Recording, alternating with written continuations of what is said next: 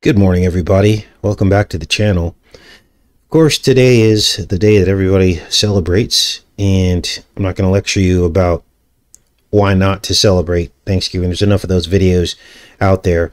I tend to focus on time with family during these designated intervals that they give us to have time off of work. So make it about family. You definitely don't want to be sitting by yourself during the days off. If you have people that you have that the enemy is giving you time to reach out to, it's time to reach out to those people. Unfortunately, they like to funnel all of our time into these designated days, but it is what it is, and we got to take what we can get, don't we? Now, I decided to go live today, not live actually, this is pre-recorded, to go over a lot of things that I've been meaning to cover with you guys, but I wasn't sure about how to cover it. And it's because I can't do really a full show on some of these things that I wanted to cover with you, but I wanted to just put them all into one show, kind of an everything show today. So this is kind of a special show today. We're going to get into Isaiah chapter 65, verse 17, which of course talks about the new heaven and the new earth. We're also going to get into some headlines today, as well as Jesus' true name mentioned in the book of Matthew. What else are we going to get into today? Well, we're going to look at sightings of Trump with past presidents, and we're going to go over the one president that you will never see him in a picture with, which suggests that there was possibly some, working together with that president. Sometimes it's what they don't show you that tells the story than what they do show you. And what else are we going to talk about today? We're going to talk about Tannin, the demon monster, the Hydra demon monster called the Tannin. Then we're going to start to go over some of the stuff that I saw in the first Manifest episode. I don't want to get too deep into it because I do want to give that a proper decode, a full-length decode. But in the first episode of the new season 4 Manifest. Now, if you're not caught up on Manifest, definitely watch yesterday's video because I covered the first 3 seasons in a marathon. Actually, it was the day before yesterday. A show. Yesterday's show was about JFK. But the day before that was Manifest, the first 3 seasons. Then we're going to get into some headlines. So that's pretty much what's going on today. Now, let's get started. Isaiah 65:17. Now, how did I come about this verse? Well, one of you sent this to me in the comments section, and it jumped out at me because you mentioned that during the 1,000-year reign, that there would be choice still. And I was shocked because I know my Bible pretty well. I'm not like a Bible sleuth, but I had never heard this before. So let's read it together. And I think I have some commentaries pulled up as well, and we can try to figure this out together. Now, I'm not saying we're going to come to a resolution today, and for me, the jury's still out on this, because sometimes in the Bible, the interpretation, or what is the word I'm looking for, when they translate it, they can make small errors and it can change the entire context of what the verse is actually saying. Best thing to do is go back to the interlinear Bible and look at word for word how it was translated and compare that to other parts of the Bible that translate the same word and see if they translated it correctly. So let's read this. A new heaven and a new earth. This is Isaiah 65:17. For behold, I will create new heavens and a new earth. The former things will not be remembered, nor will they come to mind. But be glad and rejoice forever in what I create. So, many would say this is the 1,000-year reign, right? After Jesus comes back. For I will create Jerusalem to be a joy and its people to be delight. So that's the New Jerusalem, which is, I believe, 12,000 furlongs by 12,000 furlongs by 12,000 furlongs. I will rejoice in Jerusalem and take delight in my people. The sounds of weeping and crying will no longer be heard in her. Okay, so no weeping and crying. No longer will a nursing infant live but a few days, or an old man fail to live out his years. For the youth will die at 100 years. And this is where we get into something that doesn't quite sound right. The youth will die at 100 years? And he who fails to reach 100 will be considered accursed? They will build houses and dwell in them. They will plant vineyards and eat their fruit. So what does this mean? I thought that according to my biblical understanding, we would be perfect and wouldn't die in the 1,000-year reign. No longer will they build houses for others to inhabit, nor plant for others to eat. So many argue, oh, we're already in the 1,000-year reign. Well, this verse here debunks that, because we're still building houses for others to inhabit and planting food for others to eat. For as is the lifetime of a tree, so will be the days of my people, and my chosen ones will fully enjoy the work of their hands. They will not labor in vain or bear children doomed to disaster, for they will be a people blessed by the Lord, they and their descendants with them. Even before they call, I will answer. Now this thing is loaded, because it also suggests that there will be infants, which means there will be reproduction, which means there will be relationships and wives and all this. Things that I didn't think would, people, not me personally, but people have suggested that that won't be the case. But apparently that is what this verse is saying. And of course, the wolf and the lamb will feed together. This is the big Mandela thing that everyone talks about. And the lion will eat straw like the ox, but the food of the serpent will be dust. It will neither harm nor destroy on my holy mountain. So, also, isn't the serpent supposed to be, like, locked away for the 1,000 years? Maybe I'm reading this wrong. But that's what it says. I'm open to hearing all of your opinions on this down in the comments section. And please don't go on the attack and say, Casey's teaching this or that, because I'm not teaching anything. I'm reading this, and I'm leaving this open for a discussion so we can all talk about it and figure out what this is all about, because I don't know everything. Now, what does this say? Here's some commentary. This is Enduring Word Commentary. And here they have the verse. And they give an explanation here. Now, I'm not saying this is the explanation, but this is what this commentary is saying. No more shall an infant from there live but a few days, but the child shall die 100 years old. Now, understand sometimes with these numbers, 100 years could be the 1,000 years, okay? We see this in like the book of Enoch, where they say that there were giants that were miles high.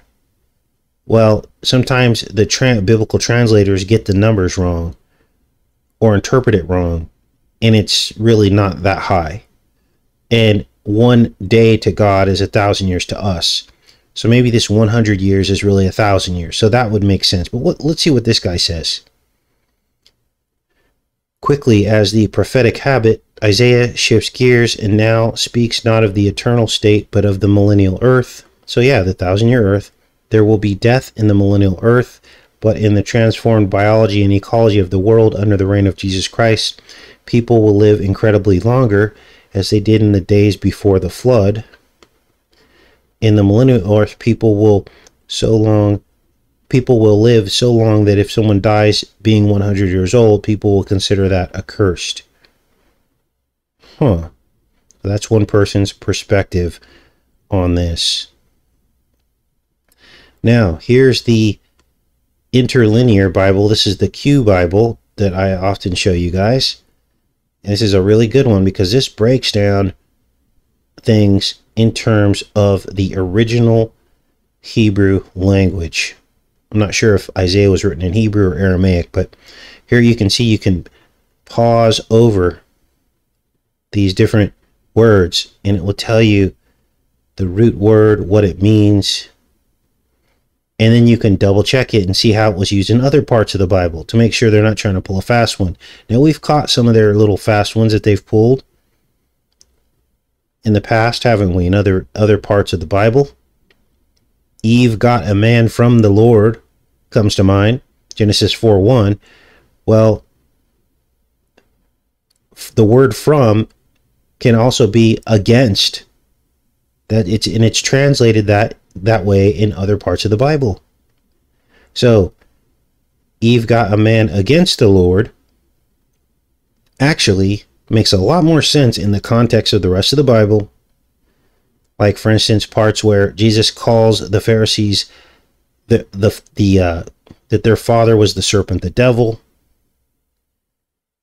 right? The first murderer suggests that Eve got a man against the Lord, which was Cain, the Canaanite bloodline. And that supports, the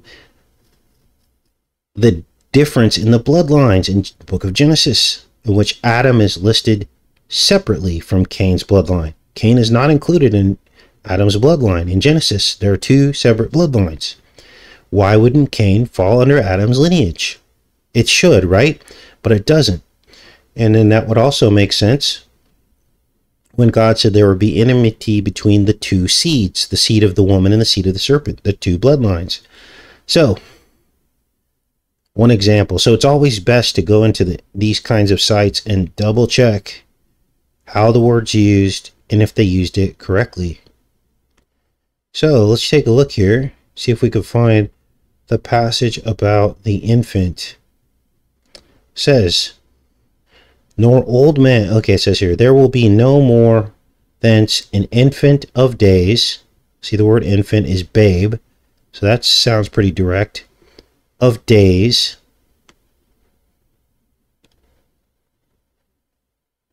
From an unused root word to be hot or a day, okay. Nor an old man, nor old, that hath not be filled his days, for the child shall die. Child, a boy, shall die 100 years. 100 also as a multiplicative and a fraction. Primitive numeral, years old. A year, a revolution. So, this will require some time to break down, but I wanted to put this out there to you guys so we could have a discussion on it and see where it all heads. So that's about it for Isaiah 65. I wanted to pull that up for you guys. Now,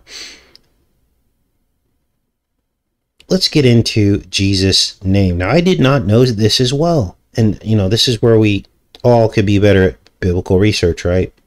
Sometimes I get focused on certain parts of the Bible, but there's always new things to learn in the Bible. Now, I had no idea that this was the case because there's this movement afoot to use the proper Hebrew name of Jesus, right? And we use it sometimes. Other times we use the more common name that is known, which is the Greek translation of his name, ODYSEE. Understand that it's a simple language change. Now, of course, the language change did try to mock Jesus because it's Zeus, right? Which is the sun god. But understand that Zeus was probably named after Jesus to mock him. That's where they came up with this god, Zeus. All right? So, sometimes you have to think things backwards. Don't think because Jesus' name is Jesus that associates him with Zeus. Zeus actually stole that from Jesus to try to mock him. Okay? And that's how you have to think of these things, because oftentimes these people will try to do that. They'll try to actually change things up. So make sure we're connected here. And so that's where things sit. Let me give you another example. the cross of Tammuz. Okay, well, the first cross far predates Tammuz. The original language of Hebrew, thousands of years before Tammuz used the cross, there was a Hebrew letter that looks like a cross, and it was used to mark the end of a furrow. Okay, I can't think of the name. I think it's a tav is what it is. So, of course, the enemy wants to be like the Most High. So he steals everything that God does and flips the script to confuse you. And then he gets us all fighting about what the true names are, who the true God is. So it's all about who you worship. If you're using the cross to worship Tammuz, then you're in trouble. You're worshiping a false god. If you've been tricked into thinking Jesus is Tammuz, you're in trouble for believing the lie. See how this works? So, just because Jesus' name translates to Zeus doesn't necessarily mean that Jesus is Zeus, first of all. Second of all, Jesus, in his translated name, was known by the enemy. He knew that Jesus' name would be translated into the Greek, so he came up with a false god to mimic him, to hijack his name. So, this is where we need to stop fighting about his true name, okay? Because Jesus doesn't see names. Jesus has many names. Redeemer. And, I think he's got 40 different names that you can actually call him. The Savior. And all these things. So, now, to give fair balance to that, the book of Matthew is actually written in Hebrew, and I didn't know this. Matthew is written in Hebrew, and in it, it actually speaks Jesus' true name. Now, it's up for debate what it actually says. Some translate it as Yeshua. Okay? And this is the word that most people use. Some people translate it as Yahushua. Okay? Which sounds kind of like Yeshua. A lot of it's just spelling. Yeshua sounds a lot like Yahushua, right? It's just like an extra syllable in there. But does Jesus want us all bickering about his exact name? I do not believe he does. It says we will all know his true name when he returns, which suggests that a lot of people didn't know it. It doesn't mean that he's not listening to you. Now, let's move on to another topic here. And I don't know if you guys knew this, but they took down the leaks of Wiki. It's gone. Welcome to free America, right? Well, we had mentioned in a previous show about pineal glands of penguins and how they were basically, the United States government was doing research into the pineal glands of Antarctic penguins. Now, why would they be doing research into the Antarctic penguins? Well, penguins live in an environment where half the year it's completely dark and half the year it's completely light. And so my guess is they were looking into their pineal glands to see if they could figure out their circadian rhythms, the serotonin, melatonin dance, the land of milk and honey in the brain, which causes you to sleep and wake each day based on the amount of light coming in your eyes. But there could be a darker meaning behind this. Now, the study that they did, and you can find the study's still out there, from 1973. All you got to do is type in penguins 1973 study pineal glands, and it should pop right up. But this is interesting because there's something more to this. You have to wonder if these people were consuming these pineal glands of penguins. If there was something special about penguins that maybe they're not telling us. I'll keep digging on this topic here. Now, let's get into Trump and the Bushes.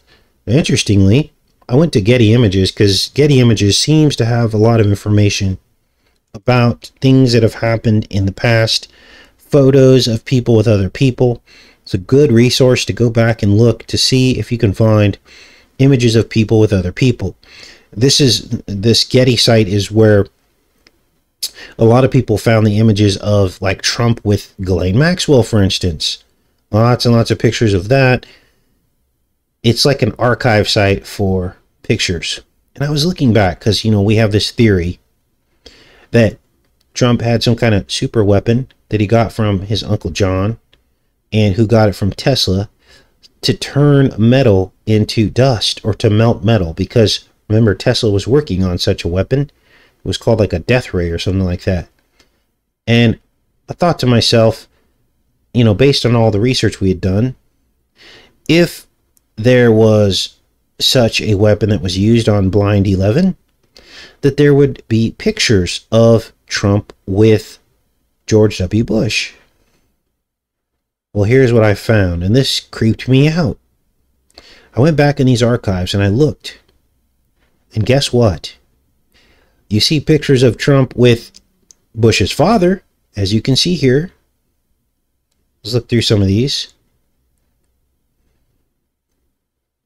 There are at least 3, as you can see here. And there's pictures of Trump with Bill Clinton, people that were supposed to go to jail, right? Another president. Here's him, they're two golfing together. Now, this is widely known. They were friends, and still are, actually.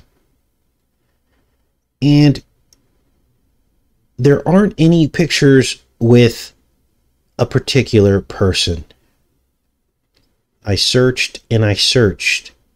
There are no pictures of Trump with George W. Bush.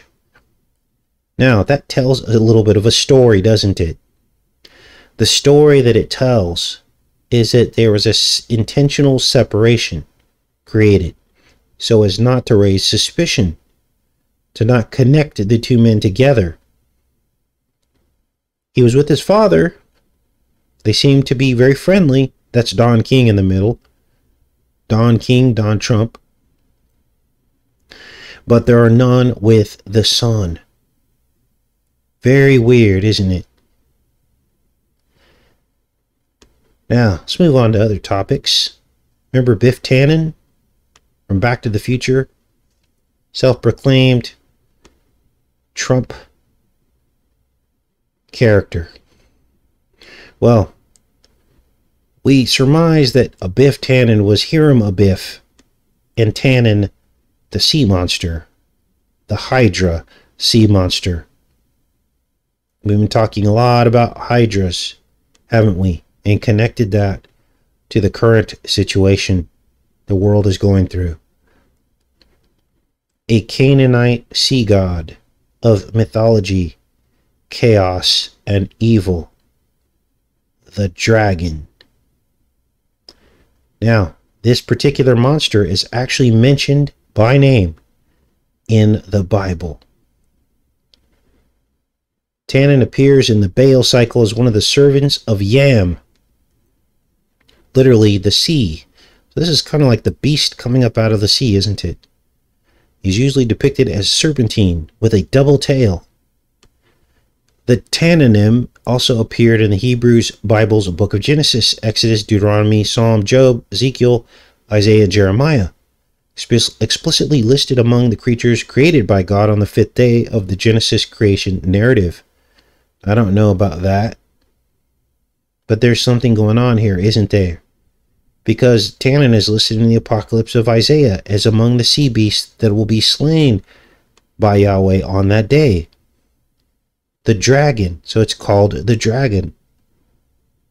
Biff Tannen is the dragon. It's the devil. This is unbelievable. So more and more information coming to light as we speak. Now, many of you had asked me to look at this series called Manifest. And like I said earlier in the show, we did a marathon of the first 3 seasons we decoded. So you want to get caught up on that. And Manifest is about an entire airplane full of passengers that go missing. And when they return with supernatural powers. Weird thing is now I'm on season 4. And I just started watching it. I'll do a full decode on this. But basically, the season 4 is all about cherry blossoms. Cherry blossoms. Now, notice how in this synopsis, they don't mention cherry blossoms. They call them sakura petals. But in the episode, they actually call them cherry blossoms. Now, what's the importance of that? Well, we had covered cherry blossoms at length, hadn't we? Years ago. Because before the pandemic began, we were covering Operation Cherry Blossoms, which was all about a Japanese plot to send red balloons over the Pacific Ocean filled with biological warfare. In other words, this was a hint that we were up for a pandemic. Let's read a little bit about Operation Cherry Blossom.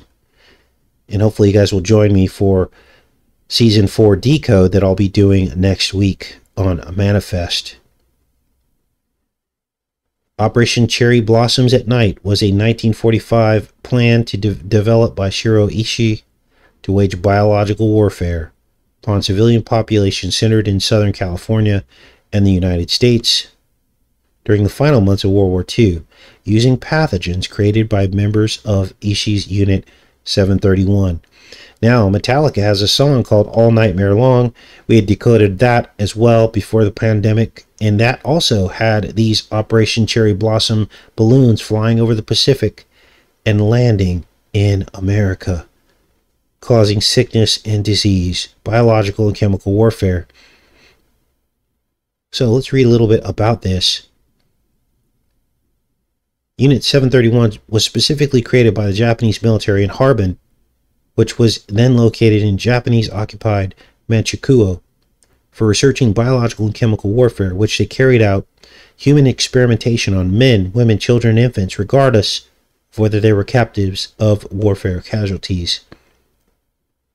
They had encased bubonic plague, cholera, smallpox, botulism, anthrax, and other diseases into bombs, where they were routinely dropped on Chinese combatants and non-combatants. 580,000 people were killed. There's that number 58 again, isn't it?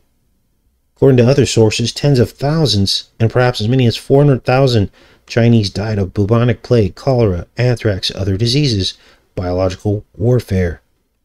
During the first few months of war with the United States following the attack on Pearl Harbor, Japan also had previously planned to use biological weapons against Americans. During the Battle of Bataan in March 1942, Japanese considered releasing 200 pounds of plague-carrying fleas and 150 million insects in each of 10 separate attacks. However, the surrender of American forces rendered the plan unnecessary. In early July 1944, during the Battle of Saipan, when the war was turned against Japan, plague-infested fleas were again intended to be used against American combatants. However, the Japanese submarine carrying the fleas was sunk in the American submarine Swordfish by the American submarine Swordfish off Chichijima around 1944. Japan succeeded in launching a total of 9,300 incendiary and anti-personnel bombs carried by balloons, which were designed to rise to 30,000 feet, swept eastward by the jet stream to the continental United States. They killed 6 American civilians near Bly, Oregon.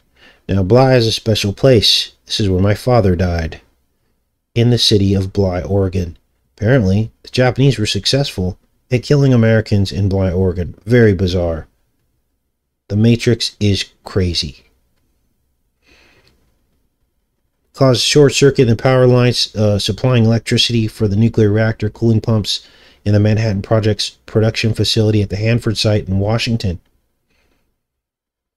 So, think of the odds of that. A balloon from halfway across the Pacific Ocean just happened to hit a reactor cooling pump in Oregon? They expect us to buy that cover story? Are you kidding me? That's like, what do they call that? A needle in a haystack. So, here's the operational plan for cherry blossoms. Let's get into that. During the last months of the war, Ichi was preparing for a long-distance attack on the U.S. Operation Cherry Blossoms at Night called for the use of airplanes to spread plague over the Southern California at night. The plan was finalized on March 26, 1945. 5 of the new I-400 class long-range submarines were to be sent across the Pacific Ocean, each carrying 3 aircraft loaded with plague-infected fleas. The submarines were to surface near San Diego and launch the aircraft toward the target, either to drop plague via balloon bombs, here's your 99 red balloons, or to crash in enemy territory. Either way, the plague would then infect people in the area and kill perhaps tens of thousands. This is a kamikaze mission, and it was planned to begin on September 22nd, 1945, but then Japan surrendered. Wow, what a story, you guys.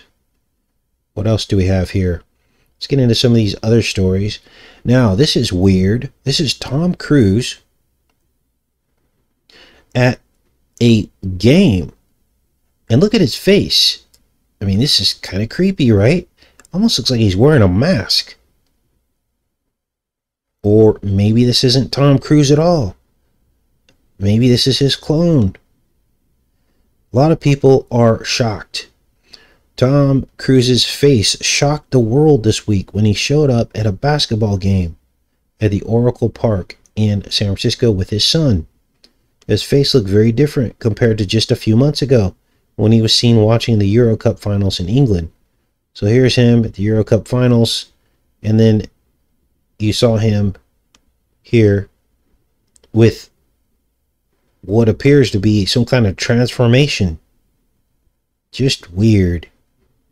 Now, I'm not into mocking celebrities. We don't do that on this channel because that goes right into the enemy's hands, because that's not, you know, something that we're supposed to do as Christians.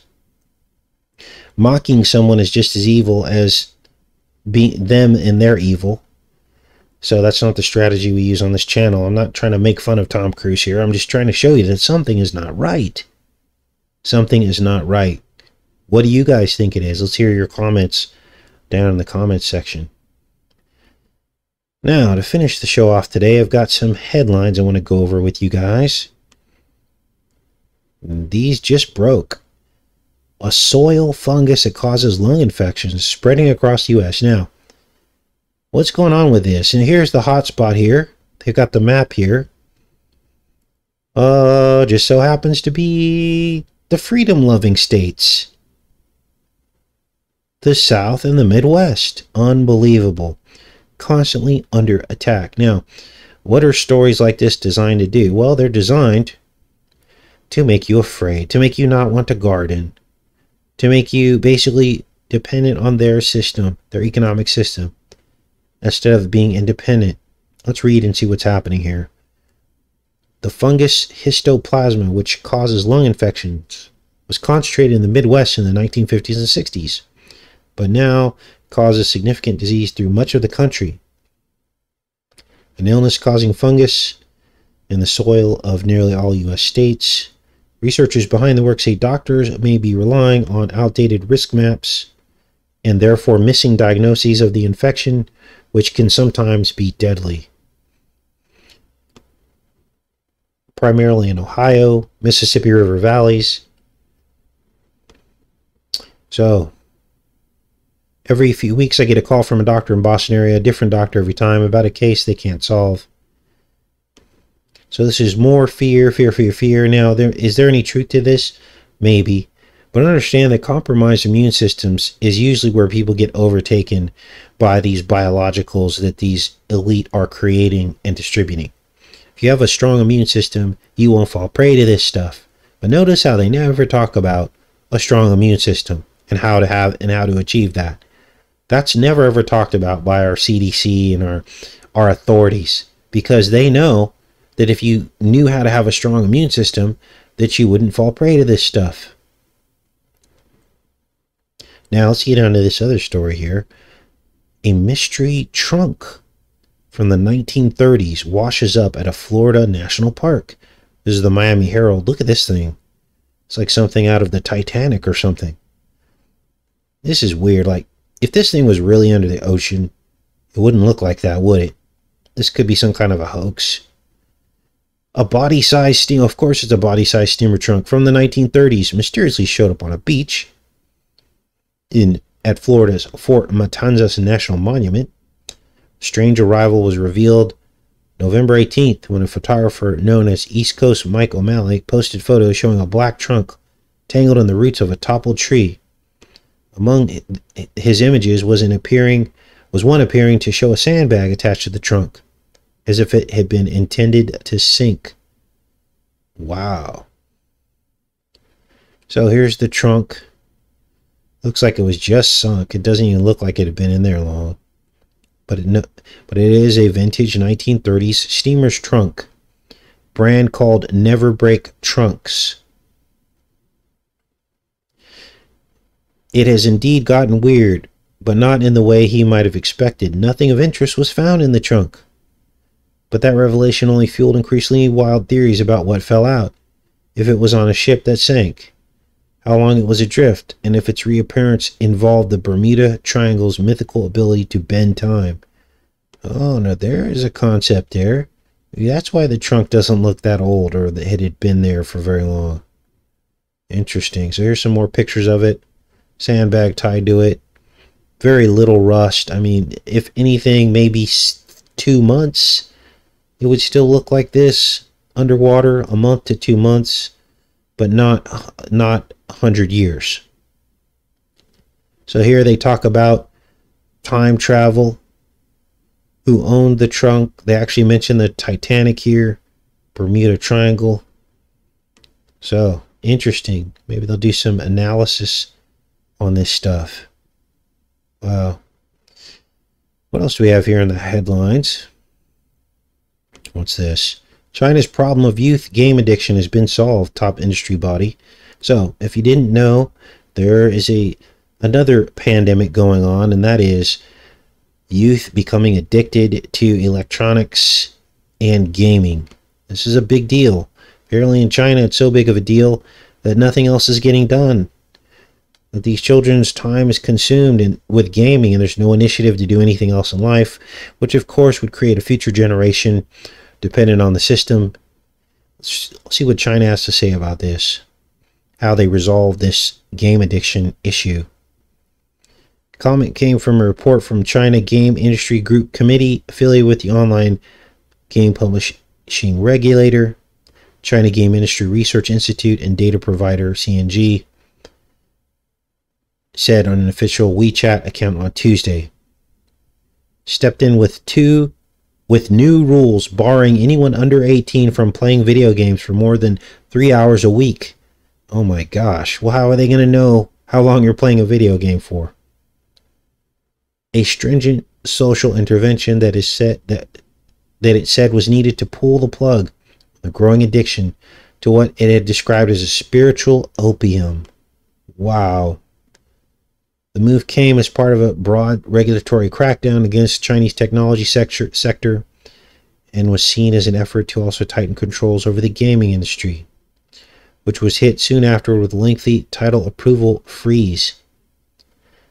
CNG said the report found that more than 75% of young players now played games for less than 3 hours a week, and praised Chinese game companies for achieving remarkable results after setting up systems to curb game addiction. Wow. Let's see what some of the comments say. Now, somebody just needs to tell the boys who game 10 hours a day. I don't think anyone has mentioned it to them.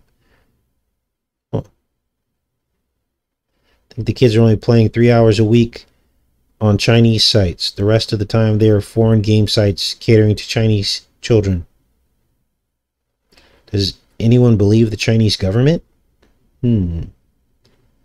So, weird times we're living in, you guys. Weird times. Now, I have a somewhat of a sad story to tell you. I finally got the internet hooked up yesterday at my cabin, and the gentleman that came out, we were talking about race relations, and that was the positive part of the conversation.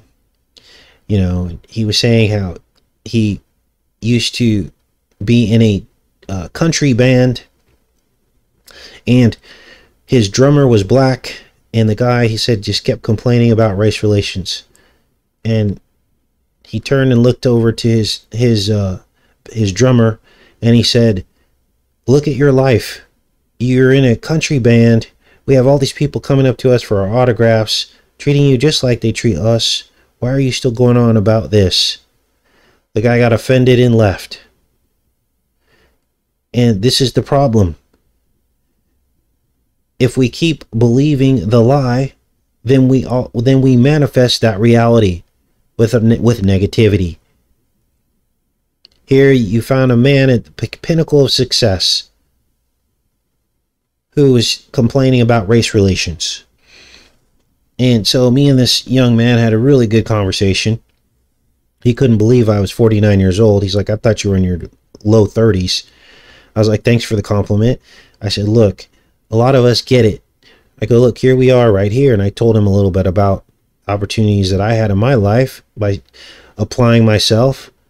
I didn't work all that hard. I mean, yeah, life's hard for everybody, but I was able to get a college degree and all these things. And he was like, "Man," he goes, "a lot of people of color are afraid to talk about success because they think that it works against race relations."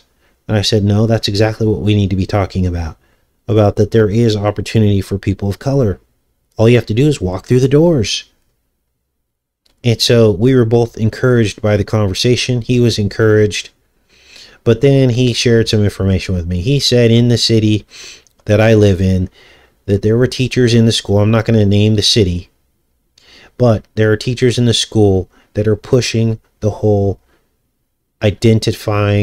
children identifying with animals. And interestingly, he said that his 4-year-old child's classroom actually put in a kitty litter box, and the children were allowed to defecate into the box because they identified as a cat. Now, how sick is that? Now, I was saddened by this because the reason why I moved out here was to get away from all this. And he and I talked about what to do next. We can't allow this kind of sickness into our children's minds. He didn't know what to do. He was visibly upset about it. He goes, "I can't believe this is happening in Arkansas." He said a lot of people are moving from other areas here and bringing these kinds of ideas. So, you know, God bless that young man who came out. God bless him and his 4-year-old son. And pray for people like that. Pray that this doesn't overtake some of these last bastions of free thought and godliness. Pray that that does not happen. So, what else do we have here? So why did I mention that? Well, this is part of the problem. The Great Escape. Rich young professionals earning more than 100K are fleeing California and New York. Here's why and where they're headed. The problem here is these people come into areas and they build these big McMansions and they raise the property values for all the people that don't have a lot of money, pushing them out. All in the name of capitalism and growth, right? Well, it's a double-edged sword, capitalism and growth. The more you grow, the more they tax, the more your gas prices go up, and all of a sudden, the people of little means have no way to survive. They become slaves to the rich, or they're pushed out completely. So where are all these people going is the question. Let's read. As the cost of living continues to climb, these young adults who once fled the nest are now returning home to roost. In fact, analysis by the Census Bureau of Harvard University, of course Harvard, earlier has found that 80% of young adults now live less than 100 miles from where they grew up. So, Texas is where they're going to. 2019 to 2020, Texas ranked most popular destination. So obviously we have a culture conflict going on here, right? Florida, going to Florida. Washington State. Colorado. New Jersey. So, not good, you guys, not good. What else do we have here? Orion completes first lunar flyby, captures stark images of the moon. Now, I have this pulled up because this is silly. Here we are, right? 2022. And look at this image we get of the moon. Look how blurry it is. You can't even click on this. Wouldn't they have some kind of high resolution photo here? Look at the surface of the moon. It looks literally like the same pictures we got in 1969. Look at the edge here. This does not look real to me. This does not look real. So, look at black and white pictures. Where's the color at? Look how blurry this is. It's blurry on purpose, is my point. Where are the stars? No stars. Why don't they use a different filter to bring the stars into focus? Wouldn't that be a much more spectacular image to show people if you really want them to believe in space? Wouldn't you take the time to develop a camera that shows the stars? I would. But apparently that's not the case. Now, speaking of space, Bezos is back on his podium. Hold on to your money. Just released a financial warning, says you might want to rethink buying a new automobile, refrigerator, or whatever. 3 better recession-proof buys. So, apparently, these people know that we're in for some lean times. Now's the time to try to think about what you're doing in your life. There might not always be that 6-figure job that you have. You need to plan for the future. Low tax-based property with resources, some kind of living, dwelling that you can build for a very low cost. Have a place to bug out to.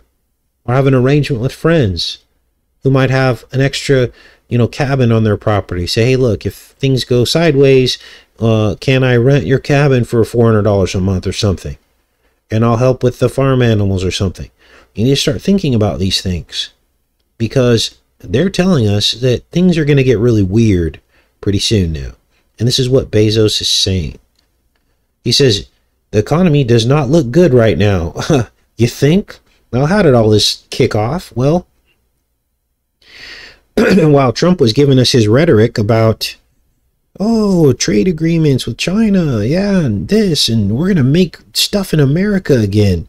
Well, none of that really happened, did it? Because if it did, our economy would look great. Then on top of it, he spent us into oblivion. 6.6 trillion. Most of it went to the corporations. And as we see, we're not getting any of it back. What the corporations did with that money is they started building stuff. Saw a lot of construction during the COVID years when I was in Connecticut. It was like a whole new city sprung up around me. All the rents almost doubled. Utilities went through the roof.